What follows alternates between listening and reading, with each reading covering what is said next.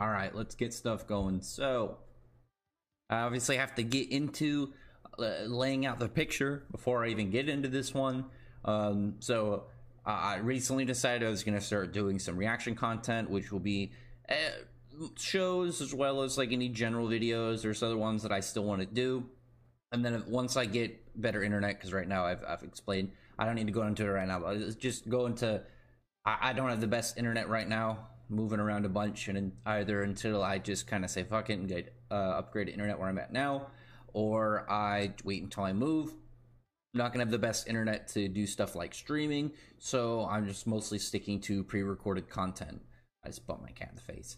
And one of the things that I wanted to do going into the reaction content, obviously there's still shows that I want to watch. I talked about I wanted to watch Kaiju number 8, Freerin. I told Kinmano, shout out to Kinmano, I'd watch Bungo Stray Dogs. That's currently on my set list, and then we'll see about other upcoming shows. I really want to watch that the Don show, or however the name is pronounced. And Go Loser Ranger, that's the only one that's going on my channel right now. I've got a couple episodes recorded. I got to upload the episode 2 and 3. For at this point, I only have episode 1 at the moment. And obviously, I'm going to do Fairy Tail 100 Years Quest when the anime comes out. So for right now, I figured it would make sense to do a rewatch of the main series. I'll put that up as fully available to everybody. It's not going to have anything to do with the membership. So it's like if you want to just see my, re-reaction, I guess, of older episodes and see what, just having some commentary, that's going to be this for you. And for anybody who either is interested, that is new. My hair is so, I got to get a haircut, or if on my hat, my hair is so annoyingly all over the place. You can just kind of check this out and see if you'd be interested in checking out my other content, reviewing stuff, and reaction content. So for now, we're going to go into just watching, again, rewatching some of the episodes. And I'm going to try to get 3 episodes done today. And I'll split those up into 3 bits to put up throughout the week. And we'll just kind of like go from there and figure out all the stuff we want to look at. I'll probably do the filler ones as well, just because I feel like it's at least interesting commentary to go into like the filler episodes and to see what exactly is going on with that. So let's begin. I know I'm going to get a nostalgia wave just from like the whole opening bit and hearing the openings. I'll listen to probably like each opening the first time whenever they shift to the new openings, and then every once in a while I'll just feel like listening to it.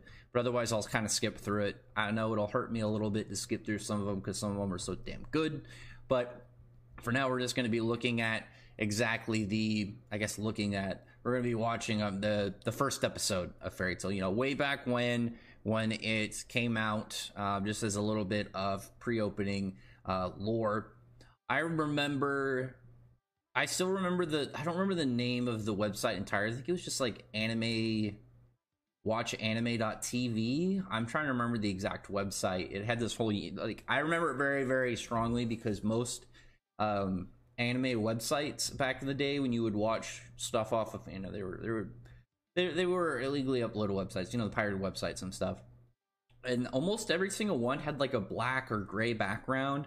But the one that I watched a lot on was like yellow, and that's one of the reasons I remember it so well. And my normal looking zone was in here. I'm gonna lower a little bit. Tartarus wants to be in the shot just a little bit, just have his ears in there.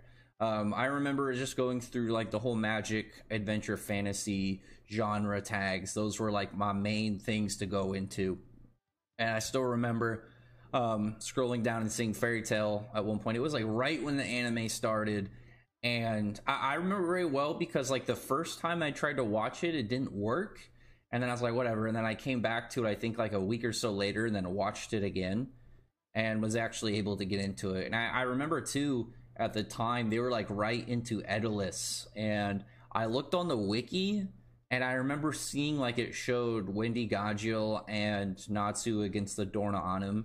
And I was just like so confused. Obviously, I didn't know who Wendy was at the time. And I was like, what is going on? They're like fighting a mech dragon. It's so cool.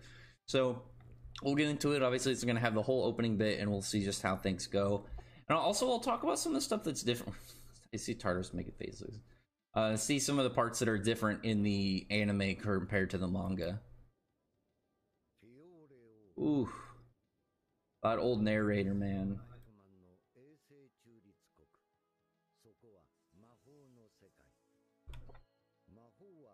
I really love the old style opening too.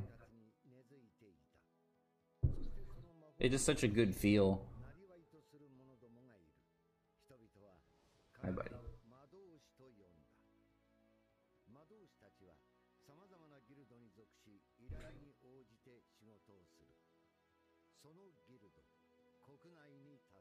I always liked it, like, early on, it wasn't too certain of where some of the guilds were placed, and then as the series progressed, we got more understanding. I was just like, set, okay, no, Lamia Scale and Blue Pegasus, they're going to be here and there.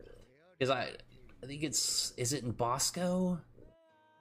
Not in Bosco, crap. I'd have to relook at the map of where, I have enough time during this beautiful opening to pull up the bit of where Lamia Scale is, because they leave the country very briefly when they go to over to Lamia Scale.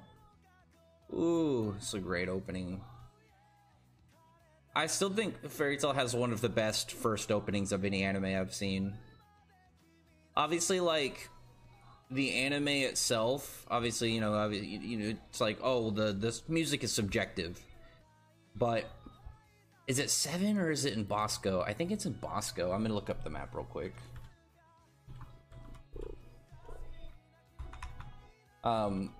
The openings are subjective, but I feel like there's not a lot of people that would disagree that Fairy Tail opening 1 is one of the best ones. It is in Bosco, okay.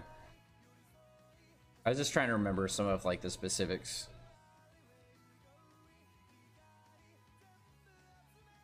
Tartarus. See, he wants to watch. Maybe he have to get him glasses or something.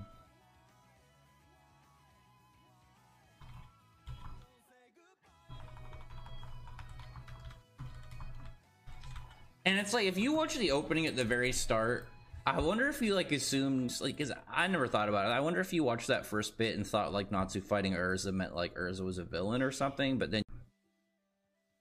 Also, it was always interesting to me that they changed the first bit of the opening of the show itself and have, like, Natsu actually is the first bit shown.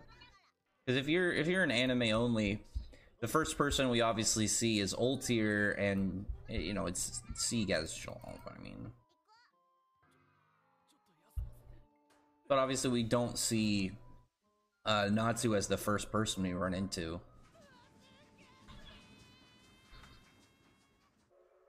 I mean, he's the main character, but it's like Mishima did the same thing with Wraithmaster. He showed Shiba before he ended up showing Haru. Fairy Tail's music too is absolutely stellar. I always forget the guy's name. He also does the music for Naruto. Like, that guy is an absolute gem of just OSTs. Like, it's crazy that guy just banger after banger when it comes to music. I don't know a lot of the music names when it comes to series of the, you know, the composers, but, like, as far as I know, like, I don't know anybody who has as many, like,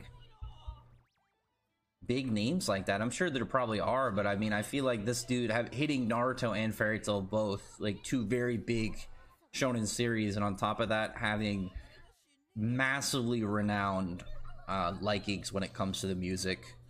Like, Bleach has great music too, but I don't know if there's, like, any, like, single composer that really has as much, like, impact on it that I know of. I could be wrong. I like how a lot of people's, like, opinion when it comes to Lucy, like, if you're early, this is, like, the only thing that people seem to remember if they don't go past, like, episode 5, is they think that this is her throughout the entire series, and part of it is that she's just new, inexperienced, you know, she's somebody that's just trying to look for schemes and do stuff on her own. I always thought that Lucy is early too, like, scenes like this where she's trying to get discounts, like, trying to just play on to a dude, as well as bits like when you see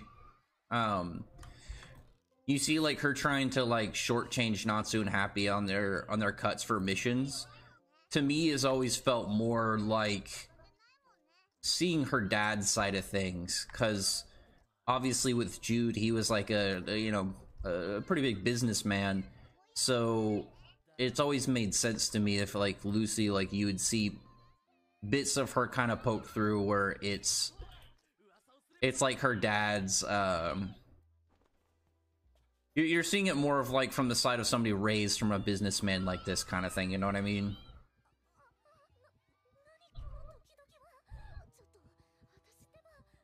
See, Bora is like, I feel like Bora is just a really putrid dude. Obviously, he's like, he's tricking all these women to enslave them and stuff and like sell them into the slavery market. But it's like, for this to be your chapter 1 villain, it's actually really crazy. Like, he's just scum. He's just a scummy guy with like no real redeeming qualities. There's nothing really about him to kind of like walk away. Because when you look at other like episode 1 bad guys, I feel like he's one of like the worst, at least that I can think of in a shonen. I'm sure you can have like a setting where some guys like, yeah, in the first episode, my job is to capture all these babies to sell their bones for like a ritual where we also sacrifice puppies or something. It's outright just like you add extra stuff just to make them even worse, and it's like you're just making them bad to be bad. But Bora to me has always just come across as such a shitty dude, and they tone it down a lot in the anime too. In the anime, he just seems like he's a creep. They don't really play as much into like how much of a bad dude he is. Like, he's trying to brand Lucy in the first episode, or in the first chapter. I don't think, did they have the brand in the first episode? I'm trying to remember that.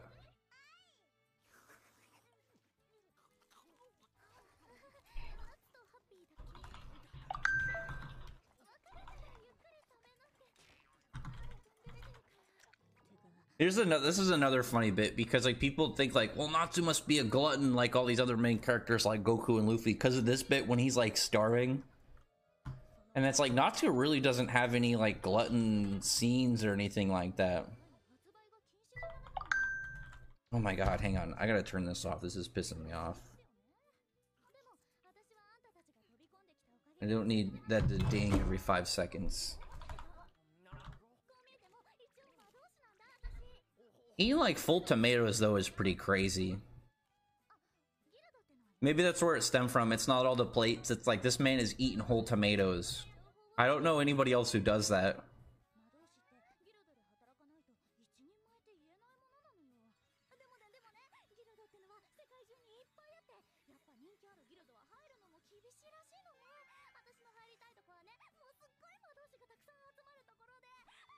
And Lucy at the start, she's just a fan.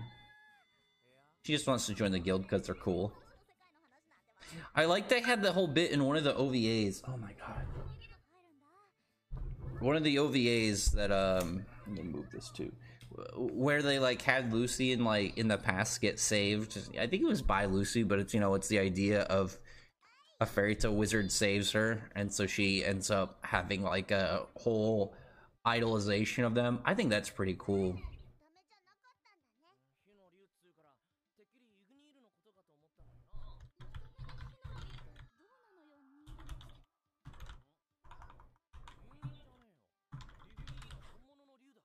This was always cool to me too. I really like that early on, especially, there's not really an understanding of how big of a deal dragons are. And that's one of those things, obviously, you wouldn't get to until way later in the series. Like, you don't even really get a dragon until Acnologia, so it's like you have, so just kind of like talking to them, you don't even know what exactly these guys are fully capable of.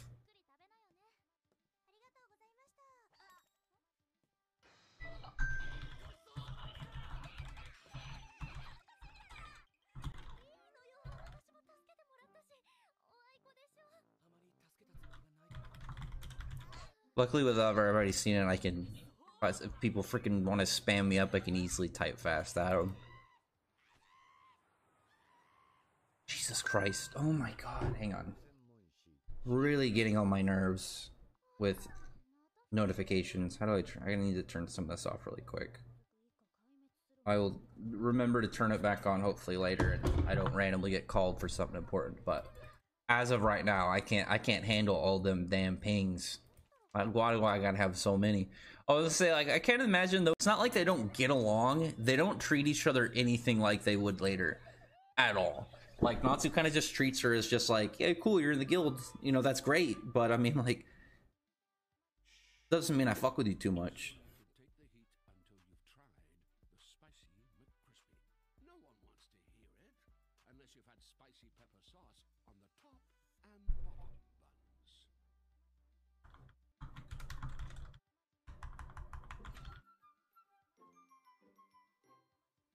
Because what was I saying? Oh, just like they end up talking to each other in just a way that it's like they're work colleagues in theory, but it's not like they're close. Because like Natsu talks about it too, when they're on Mount Hakobe, is that he still sees everyone in the guild as family, but it doesn't mean that like instantly they get along. Because he even talks about Gray, and Natsu and Gray at this point especially didn't get along. Also, another great bit for Natsu, just like at the start, it's not like he's doing any good guy work inherently. He's just mad that like this guy's using the fairy tale name, and it's not even that he's tarnishing it because he doesn't know the extent of what this guy's up to, but it's just the idea of using the guild's name without being a member for whatever it is, because that just pisses him off. And Natsu always stands on business, which is a huge plus.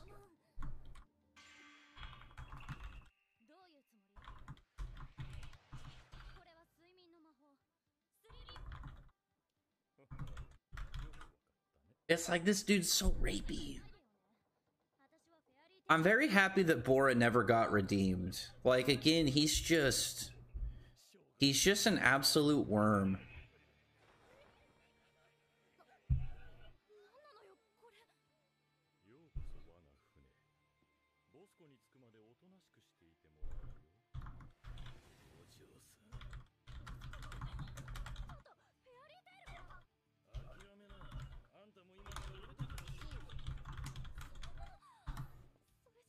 Like, that's one thing I think series, it's like you can really tell like the tone of the fans, especially, is like the idea of some of the characters getting redeemed. It's like when you look at somebody like Gajeel, it's good. Gajeel didn't really do anything extensively evil, it was just bad. Like he amounted to mostly thug stuff. Like he was, you know, beating people up pretty much for work and just kind of being overall aggressive. But it's not like he was murdering people. It's not like he was kidnapping people like this. Like, this is like Bora and his friends are just straight kidnapping and enslaving women. And on top of that, it's clear that they've been doing it for a while. So you can assume that like this isn't their first time. Like, there are women and stuff that are actively at this point have been victims to him. And you can't just overlook past events. Whereas, say like for instance, I know it's a really big contention one, is Orochimaru. It's like kind of like almost ignoring all the things he did is really weird, and having him just kind of hang out in the village. And it's like this dude had like, what was it, like a whole island of like all these failed experiments and stuff of like these children and everybody he's ever put a curse mark on. And it's just like, how is this man redeemed whatsoever? There's a charm about the early series animation too. I like how it looks. I wish that Alvarez had more fluid animation more often, because I like the general design of it. And I know with 100 Years Quest, some people like it, some people don't like the general look. I think it's going to be one of those things that we don't really have a full opinion on until we actually see stuff in motion. Because we really only have, what, like 2-3 seconds of Natsu animated, and we only have a teaser. Happy really is like no magic, like quantity supply at this point. This dude, I'm still trying to remember this dude's appearance off the top of my head. I'm gonna skip forward a little bit. I'll just cut a little bit out.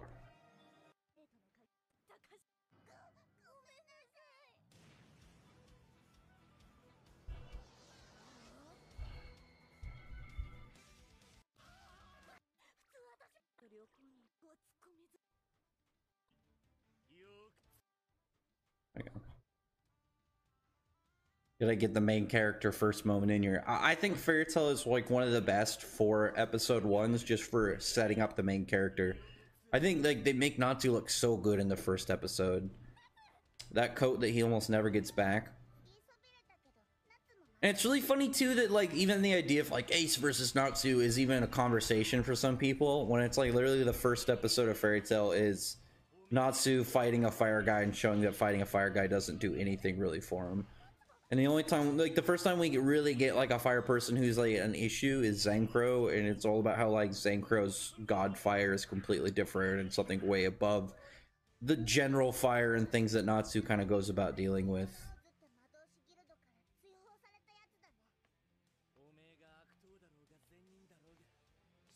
And again, Natsu just standing on business, indirectly helping a bunch of people from, you know, enslavement, because this guy decided to use the guild's name. Just remembering, I know in the manga, like, you don't get any attack names from Bora. Like, I don't think he has a single name spell. Because he's got, like, the whole Prominence Typhoon and Hell Prominence in episode 1. But it's really just he does, like, a generic fire attack, and then Natsu eats it, and then does a roar, and then throttles them all with, like, the mast of the ship. And then in the anime, they extend the fight out a little bit. They do a little bit more just to kind of, like, make things more... obviously more interesting, more action-packed for episode 1. And then, like, Cap even says in the first episode, fire doesn't work on him.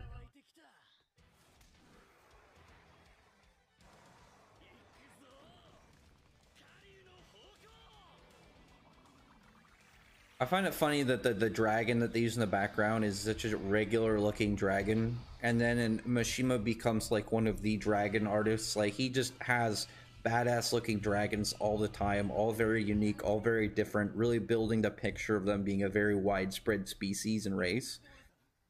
But it's like, if you go off of just like Igneo and this dragon, it just looks like, yeah, regular red fire dragon. Because Ravemaster didn't have a lot of crazy dragon designs. He had like the Mio Galuna. That's such a good shot with him just getting up with the orange eyes. They have the Mio Galuna in the Monster Hunter Storm manga looked awesome. It was really the start of Mishima's dragon designs being absolutely insane. Seems like when you look at two of like how much more powerful like Natsu and Bora are the first episode, like Bora loses very quickly in the manga. And then like here, like Natsu decks him like halfway across Hargion. He has to get up. He's not even really hurt too much at this point. Obviously Natsu's just using attacks and like techniques, and it's like it's very clear in the manga that like Natsu pretty much bodies him almost immediately. And then it's like this beam is very impressive.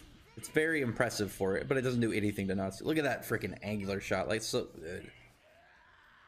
There's this big fireball, and it's just like the first episode is literally Natsu getting, you know, no diffing a fire guy, and people like, oh, Ace versus Natsu, and it's like the whole first bit is like showing how you can't really use fire to fight him.